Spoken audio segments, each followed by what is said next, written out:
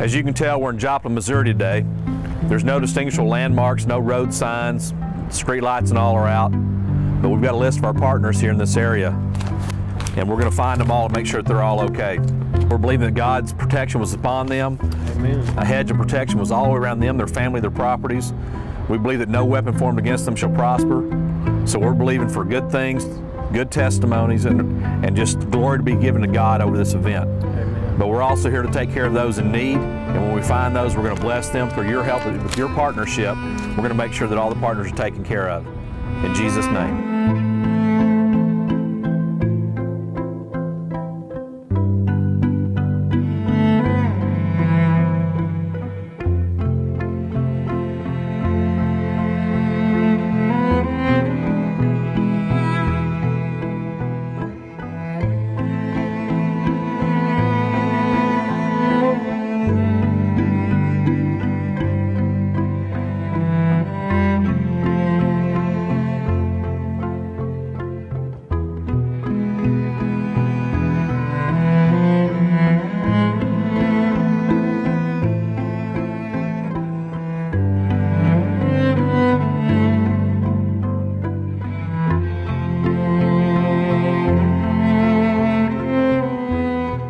I was getting ready to go to church. God said, I think I'll get up and go get dressed. I was up here in front in a chair, and I heard the sirens go off, and then it stopped.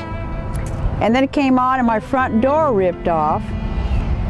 And then I heard the back door open, and I said, I heard debris hitting the window and blowing behind me. So I hurried up and got in the bathtub, and I was praying, God, I'm scared to death, help me.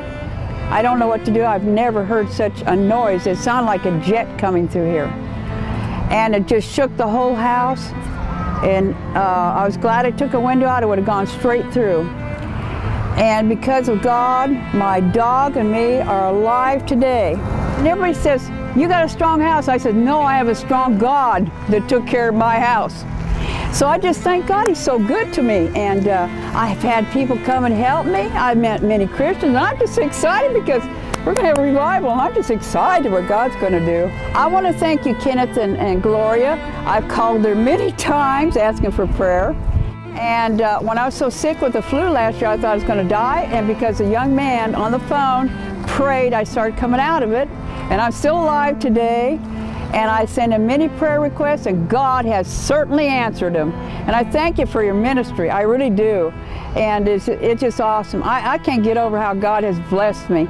Thank you for the financial blessings. Thank you for your prayers. Thank you for your concern. And thank you for the men that came up here to see us in Joplin. Thank you so much for your concern.